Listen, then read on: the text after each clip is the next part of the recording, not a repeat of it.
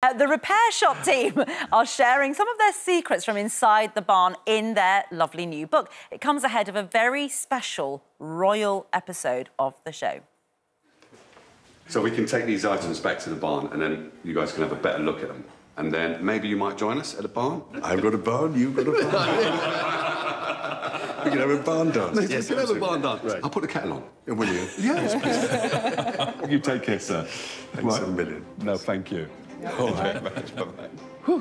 Sounds like we've got... But my barn's bigger than your barn, I imagine was the next line. What a moment. Welcome to Steve and Susie. Susie, you can't be with us in the studio today, which is a shame, but it's lovely to have you on the show. Now, that moment for you, Susie, you weren't in the room there. I bet you've never... Has never shut up about it, has he, your brother here, about being in the same room as the now king? Well, obviously, it's been a huge, huge privilege for the repair shop family as a whole, and very, very proud. And to see Steve doing what he does best, I mean, obviously, as his sister, I'm very proud of him. Well, tell us what that was like. I mean, what a relaxed atmosphere you managed to create. This was obviously when he was Prince Charles, not the king. It was nearly a year ago now that we went up to Dumfries' house to meet the prince. And after meeting him and spending time with him, it was so relaxed. And what an intelligent guy and cracking sense of humour. I'm so proud to have him as our king now. Wow. And what were you doing for him? So you were up at Dumfries. What did he want you to repair? Kirsten had a Weemsware pot to restore, which was really quite difficult. And I had... A pot belonging to... It was a part of the Dumfries house. Right. And I repaired this clock. I say repaired it. It was a bracket clock, a complex clock, and it was a real challenge. And did the king then explain why these things were important to him? Yeah, there were some of his favourite items in the house, Dumfries' house. Yes. He actually collects Weemsware as well. And what's also, Weemsware, sorry? Sorry, it's the pot is a Weemsware pot, a special make of pot. Wow, incredible. And how did you manage to be so relaxed with one another there? Because there is a formality to being in the same room as royalty. Absolutely, and we were nervous before he came in, but as soon as he came into the room, he's got this air about him that just made us all relax, and it was just as if he was a friend that we'd just be talking to. It was just a lovely, lovely time. And is it right that, you know, some of the minders, you know, who were there looking after the prince, or now the king, were sort of just...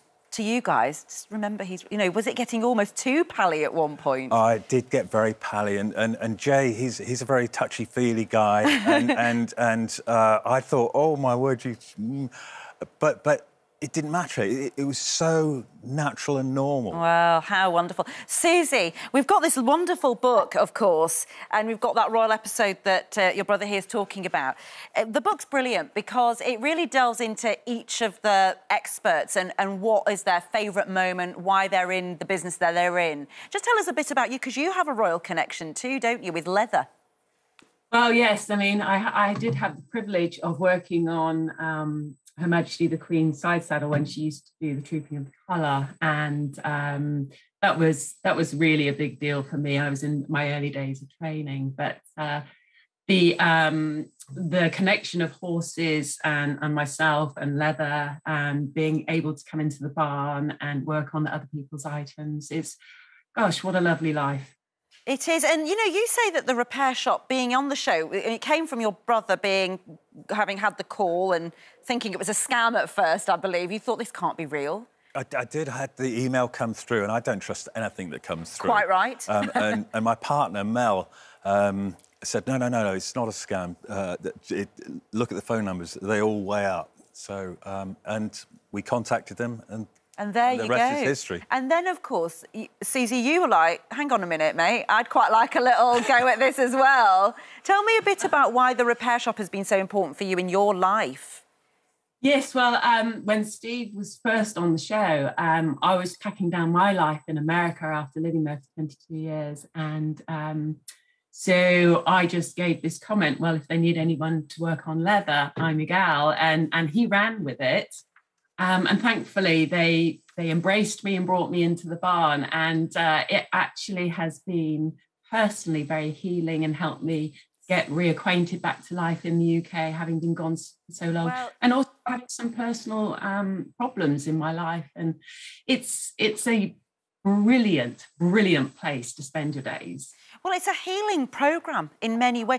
You're healing the items, you're healing the emotions and the people who bring those items. And you've got some favourites, haven't you? And it's, as you say, and I was reading the book, it's never about the value, monetary value of the item.